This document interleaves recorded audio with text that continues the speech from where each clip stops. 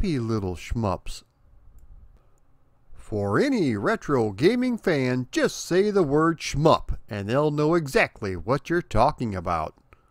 Shmup or shoot 'em ups, for people who have the time to say all the words, have been big business for arcades since almost the beginning. All you have to do is go back to 1978 when an itty-bitty black and white game revolutionized the industry and took the world by storm. No, I'm not talking about robot bowling. The game that started the shmup industry was Space Invaders. It was such a phenomenon that for a long time a rumor was going around that it actually created a yen shortage in Japan.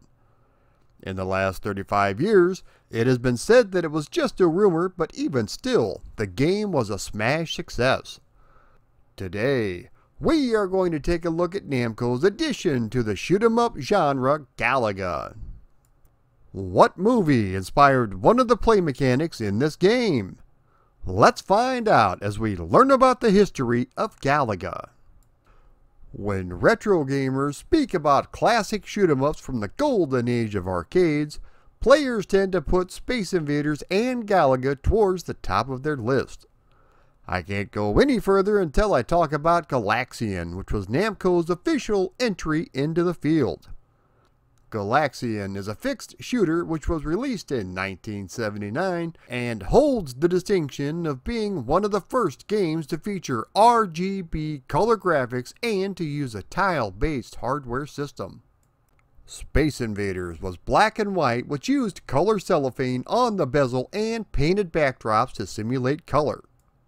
When arcade goers got their first glimpse at Galaxian in all its glorified color, they were hooked like a newborn lamb to a teat. From the get-go, the bosses at Namco wanted to make the best post-Invaders game possible, which put a lot of pressure on the team. The gameplay is very similar to Space Invaders, in which you control the starship having to clear each round of aliens. They appear in formation at the top of the screen and will dive bomb the bottom while shooting projectiles in order to hit your ship. The game was a huge success for the company and was second in earnings in 1979 behind Space Invaders. Almost immediately, the higher-ups at Namco wanted to put out a sequel using the same hardware board as Galaxian to save on costs. According to legendary Namco designer Shigeru Yokoyama, Galaga did indeed start out as a sequel to Galaxian. Mr. Yokoyama would go on to create a number of classics for Namco, including Splatterhouse,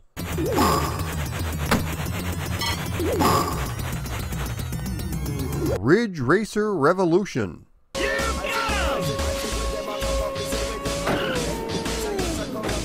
and Ace Combat 3.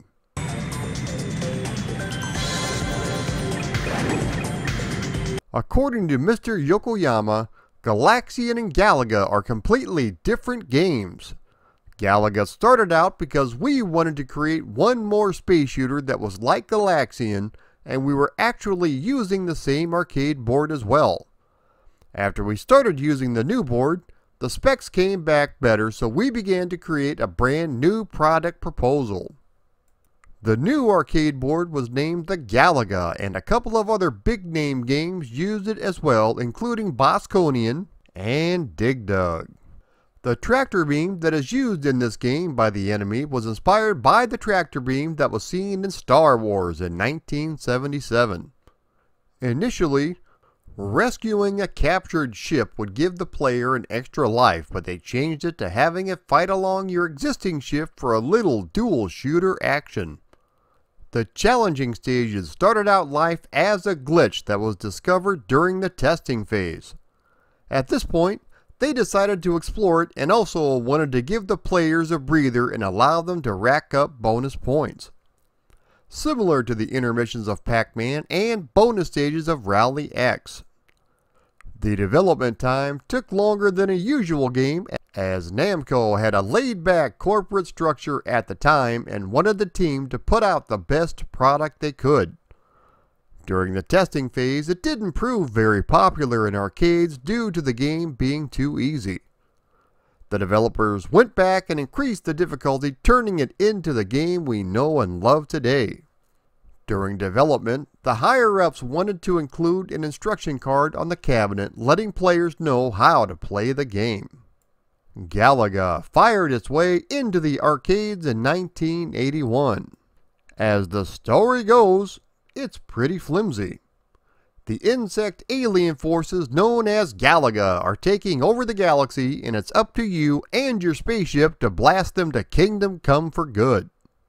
A few years ago, in conjunction with the 35th anniversary of Galaga, the Galaga League was created by Namco.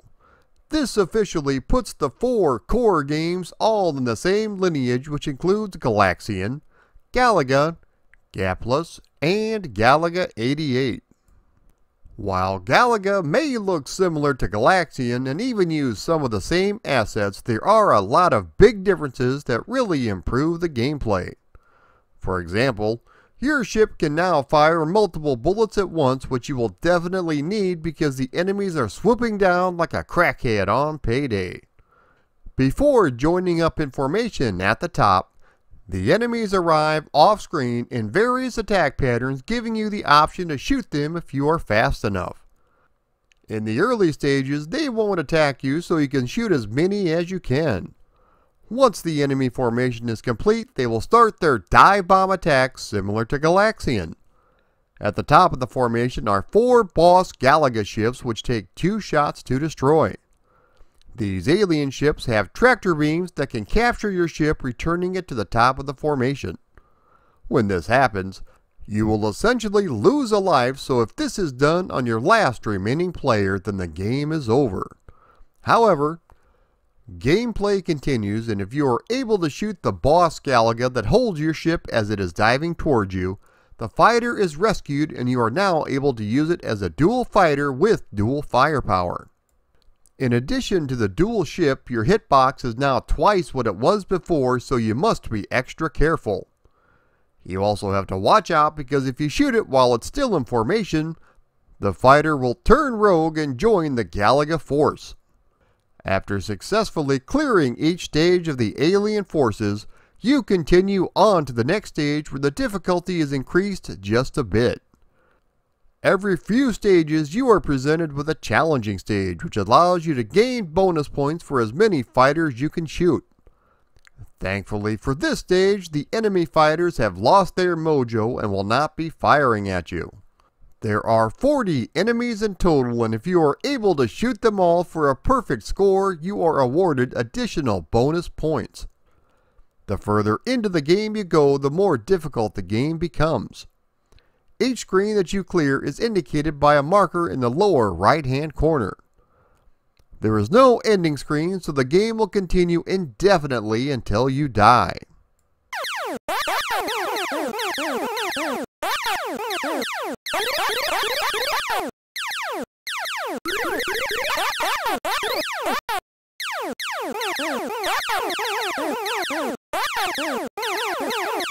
The arcade game was a huge hit for Namco, and it maintained a spot in the top 10 on the earnings chart for the next 4 years, which was quite a feat for an arcade game at the time. A number of home conversions were produced, which I will cover at the end of the video. Development on a sequel to Galaga was started straight away, and they wanted to take everything that was great about Galaga and bump it up a notch, and that included the difficulty. Gaplus, or Galaga Plus, or Galaga 3 as it was known in later arcade revisions, was released in 1984. Numerous additions to the Galaga style of gameplay were included, with the big one being your ability to move your ship in any direction. You are not just confined from moving it left to right, you can move it up and down as well, giving you much more freedom. That freedom does come at a price though, because the closer you get to the enemies, the easier it is for them to kill you. The other major addition to the gameplay is the ability to use a tractor beam and hijack ships and use them as your own wingmen. 5 enemies can fight alongside you and will stay there until they are shot down by their brothers. The bonus stages have also been overhauled, in which enemies can constantly be juggled in order to spell out the word bonus. It's not much, but it's very cool to put your Galaga skills to use. Speaking of, this Galaga is on meth. The action gets fast and furious, especially when you have 5 additional fighters shooting alongside yours and shots are firing like crazy. It's also insanely difficult with a huge spike coming after the first challenging stage. It's a fun game but didn't make that big of a splash in the arcades. A fantastic conversion was released for the Commodore 64 in 1988, which, given the quality of it, this is what Galaga should have been on the system, but more on that later.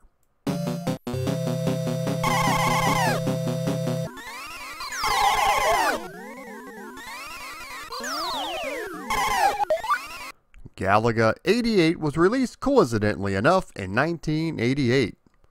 Namco injected the original Galaga with a whole bunch of Hulk Hogan vitamins and created another masterpiece in the series. If you are a fan of the series, you will feel right at home here because the gameplay is very similar to the other games in the series. This means you are confined to moving just left and right and not being able to move up and down. The game consists of 5 worlds, each one containing 4 stages. Branching paths, including multiple endings and bosses for the first time, were also included. Right off the bat, you are given the option of starting with a single ship and 2 in reserve, or a dual ship with only 1 in reserve. The graphics have been given a significant boost with more colors and far more detailed sprites. The enemies explode like fireworks on the 4th of July, and we also have some nice looking backgrounds as well. The tractor beams from the boss Galagas can now capture dual fighters this time around, which allows you to potentially have 3 fighters in total. This is difficult to pull off, but it does make the game so much easier with triple firepower. Capsules were also added to this game, and they come in the blue and red variety. Blue capsules are used to advance to the next dimension. These are acquired by shooting certain Galagas. 2 blue capsules are required to advance to the next dimension. Red capsules are also available, and these will upgrade your ship.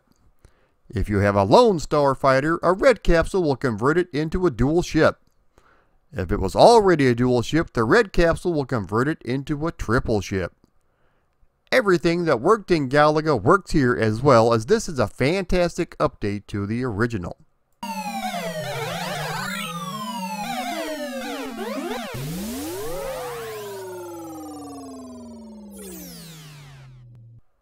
In 1995, after a small hiatus, we were treated to a semi-new version of Galaga in the arcades entitled Galaga Arrangement. This is sort of Galaga 1.5 with everything running just a little bit faster with slightly better graphics and much better sound. There are some neat little graphic effects that really jazzed up the visuals as well, including detailed backgrounds. A version entitled Galaga Arrangement appeared on the Namco Museum Battle Collection, but it's an entirely different game than what was presented in the arcades.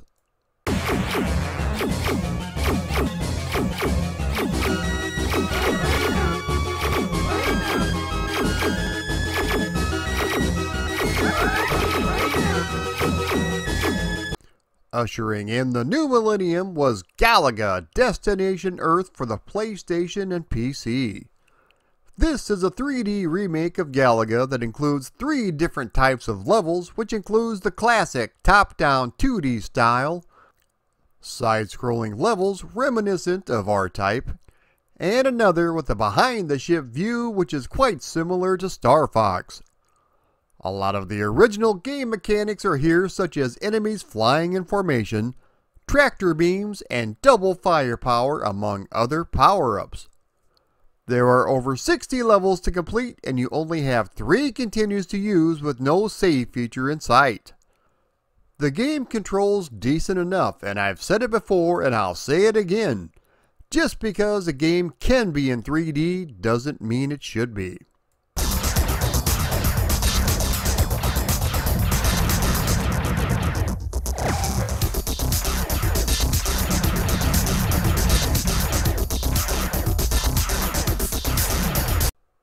Galaga Legions was released for the Xbox Live Network in 2008.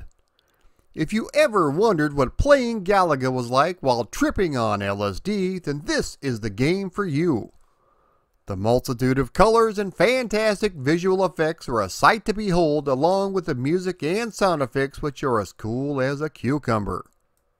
This is a twin-stick shooter in which you have to destroy the enemies as quickly as possible as you are timed. Although it looks nice and sounds great, it doesn't really feel like Galaga. The game feels more like Geometry Wars than anything else. However, wave upon wave of fighters will attack you just like in the original. The game is still fun to play, although it did drift away from the Galaga concept in my opinion.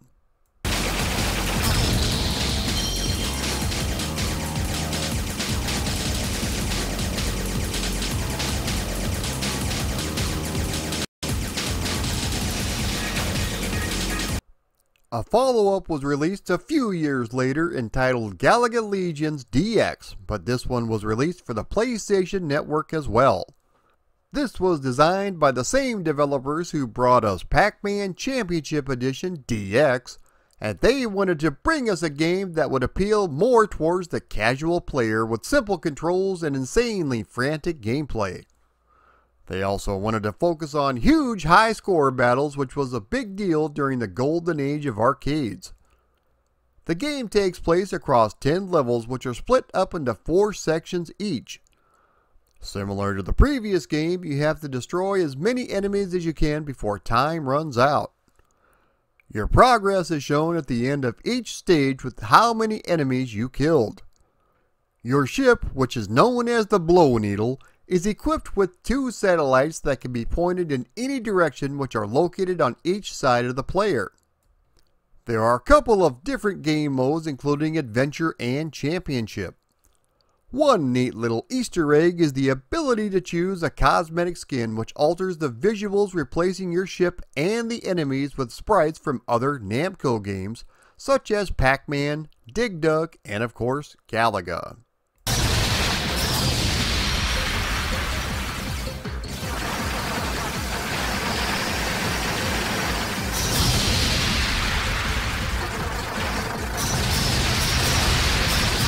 In celebration of its 30th anniversary, Galaga 30th Collection was released for iOS in 2011. This is another free-to-download but pay-to-play title which sees remakes of Galaxian, Galaga, Gaplus, and Galaga 88. The graphics have been enhanced ever so slightly with new bits of music thrown in here and there. For all you CGI lovers, there is a brand new opening video that plays before the title screen. There are unlockables such as power-ups and artwork for your game. ',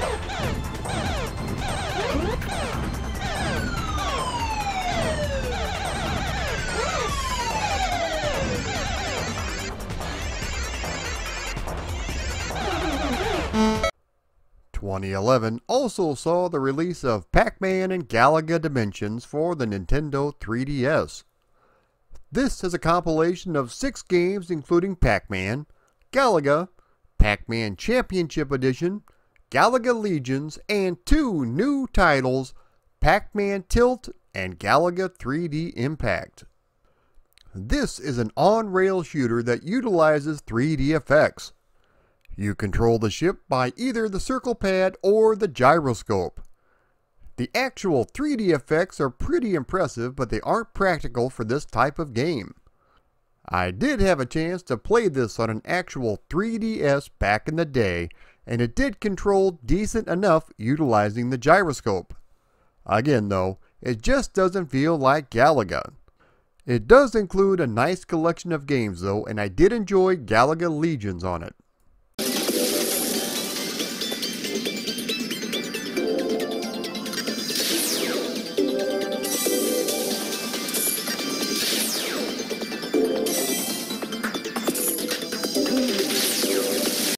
In 2015, a rather strange hybrid was released for iOS and Android. Galaga Tekken 20th Anniversary Edition was released. This was to celebrate the 30th anniversary of Galaga and the 20th anniversary of Tekken.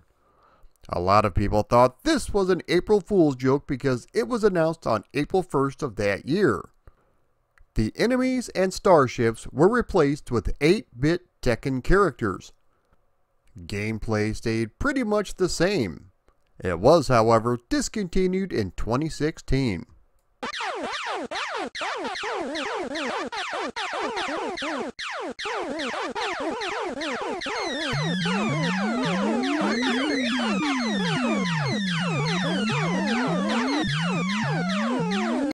Speaking of 2016, Galaga Assault was released in the arcade. This is a video redemption game where you can earn tickets by shooting at wave upon wave of enemy ships. Up to 4 players can participate at the same time, and you can earn additional fighters by inserting more credits. Now the bomb's worth a lot. There you go, he got it. Yeah! 19 coupons won, 21.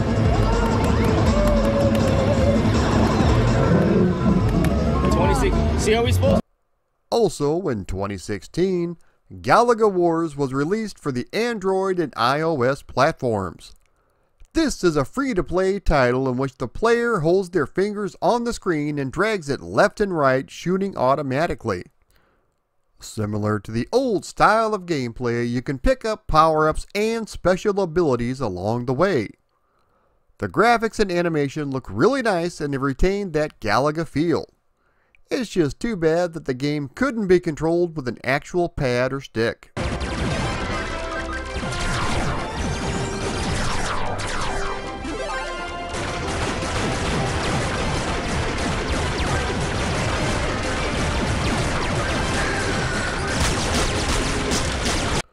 The game has been released, re-released, and re-re-re-released multiple times over the years on compilations such as Namco Museum Volume 1 and Namco Museum Virtual Arcade, among others.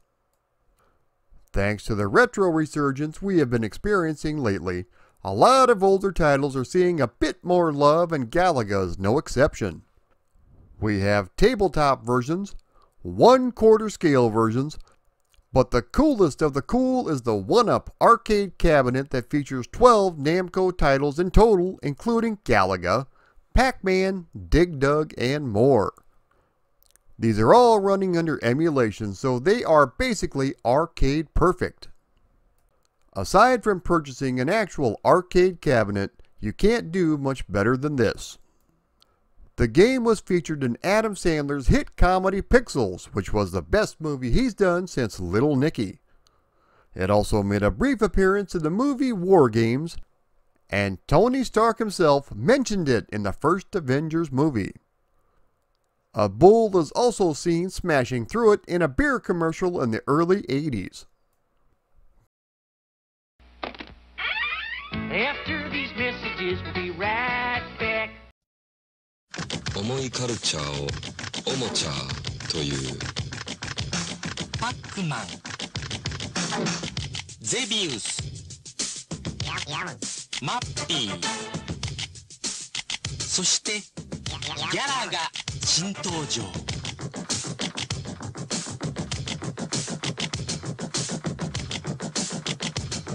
自宅で遊べるナムコット Galaga received a number of home conversions, although not that many were released here in the States. There are quite a few to get through, so if you have to go wee-wee before we start, go right ahead. You'll be glad you did. I'm going to start us off by looking at a couple of fantastic homebrews that I think deserve mentioning.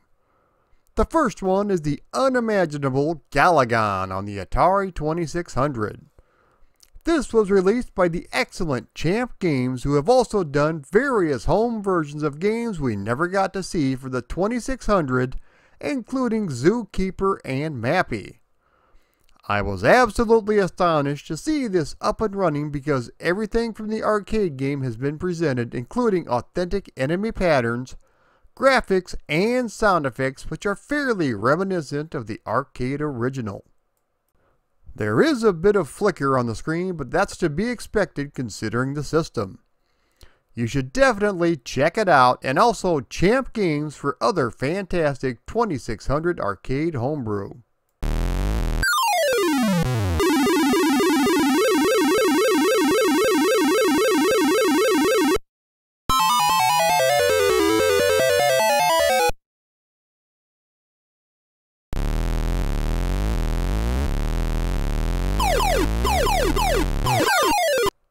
The other homebrew worth mentioning is the Commodore 64 version, which came out just recently. Now I know a lot of you will say, but Patman, I had this for my Commodore 64 back in the day and it was terrible. Well, that version that everyone had back in the day was an unlicensed version that was done by a young programmer by the name of Henrik Wenning.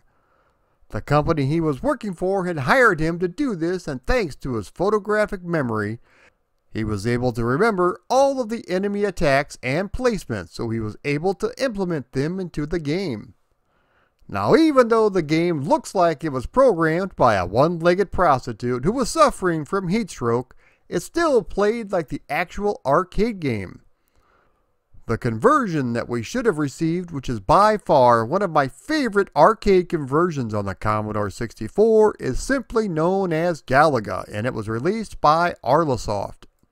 This game features everything from the arcade with authentic sounds and music along with outstanding graphics and animation. There are even some extras to boot. There is a 2-player co-op mode in which you not only clear the screen, but you are competing for the best score. The only downside is that on occasion there is a bit of flicker, but overall it's not too bad. And it's extremely cool seeing one of my favorite home computers running one of my favorite arcade games.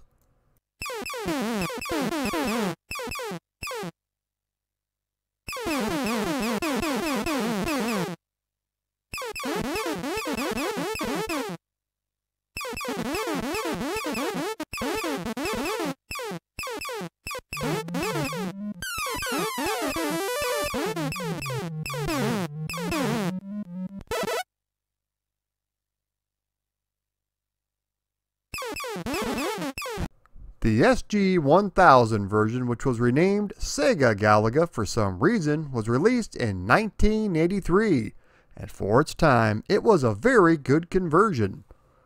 The sprites are fairly detailed, but they only use one color. Also, certain enemy ships are the wrong color. The sound effects and music are very good, and the gameplay is not too bad. One thing that is missing though are the challenging stages, so it's wave upon wave of enemies until you die. Everything else is here, including the proper AI, tractor beam, and dual fire action.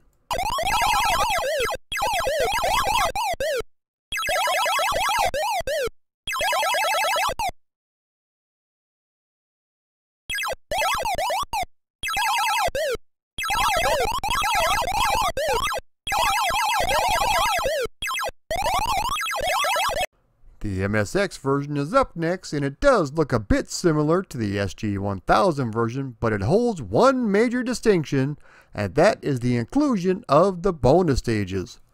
The gameplay is also a little bit faster, but we are still relegated to single color sprites. The sound effects and music do a good job at representing the arcade original tunes.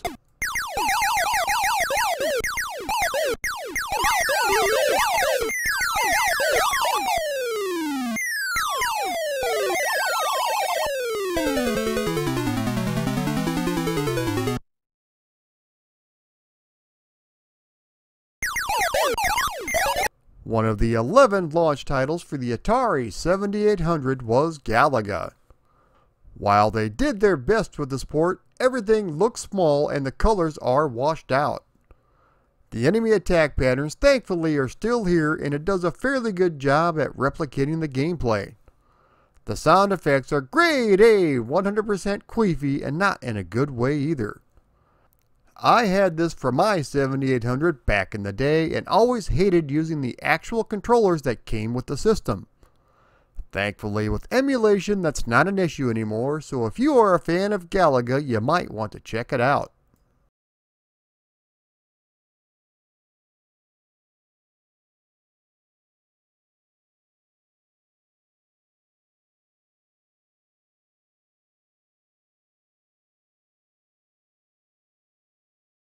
A 2-pack for the original Game Boy was also released and featured Galaxian and Galaga.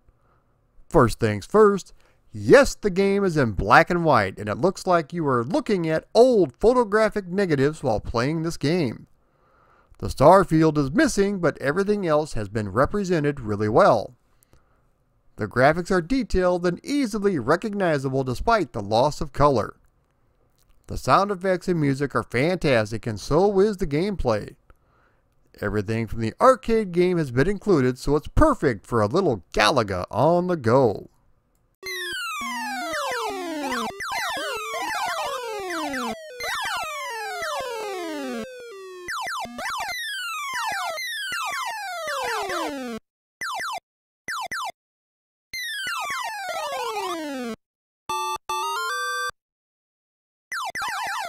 The game was also included on the Arcade Classics compilation for the ill-fated CDI back in 1996.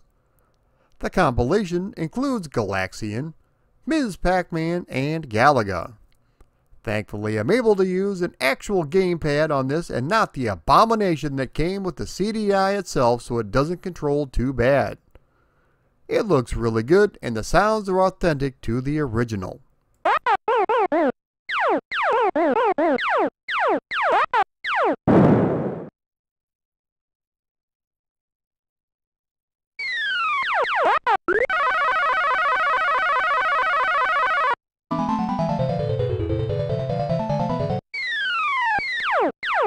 While doing my research, I came across a few conversions I had no idea existed. The first one is for the NEC 98 personal computer, which was a popular computer in Japan in the 80s and 90s. This version was programmed by Dempa, who were well known in the industry as producing very high quality games. The graphics on this look pretty good, although the star field is slow and a bit choppy. The sound effects are extremely minimal, which considering the quality is probably not a bad thing. The controls are decent enough, but the star field was hurting my eyes, to be honest.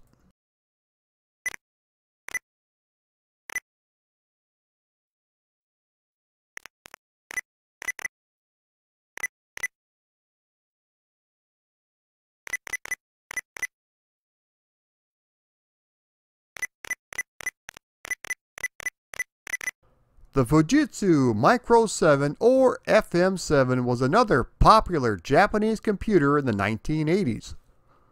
Although the graphics are not quite as detailed as other versions, the speed is on par with the arcade game and it plays great. The sound effects and music are excellent.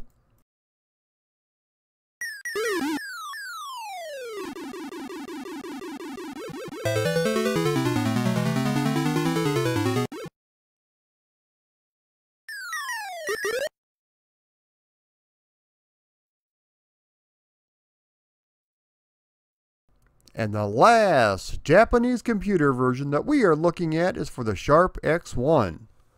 This looks fantastic with its colorful sprites and smooth animation. Sound effects and music are arcade authentic and it plays great.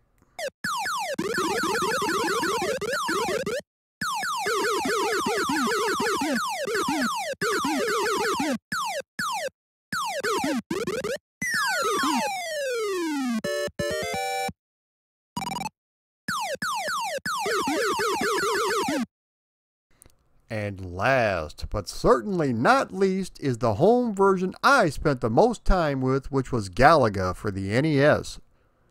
It was renamed to Galaga Demons of Death when it was released, but the subtitle didn't matter. This was very close to being arcade perfect. Everything from the arcade game has been included in addition to the silky smooth animation, the challenging stages, and the extremely tight gameplay.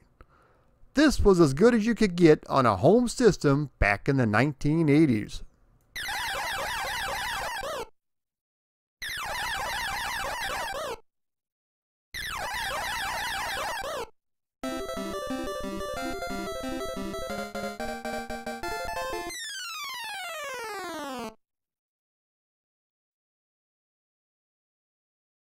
That was an exhausting, extensive look at the history of Galaga. Now I'm sure I've missed a few, and there were some I didn't mention, such as the Jack's 5-in-1 plug-and-play TV unit, but I think you get the picture. Galaga is one of my favorite shooters of all time, and I almost spent as many quarters on this game as I did at the peep shows in Times Square. It is a bona fide classic that has definitely stood the test of time, and its legacy will endure for many years to come. I hope you enjoyed this look at the history of Galaga. If you've never played this game or any of its variations, you owe it to yourself to check this game out. You'll be glad you did. If you enjoyed this video, be sure to like, comment, share, and subscribe. Also, if you would like to support me on Patreon, please click the link below. If you would like to support me but not sign up for my Patreon, you can always make a one-time donation by clicking the thanks button down below. Thanks everybody for watching.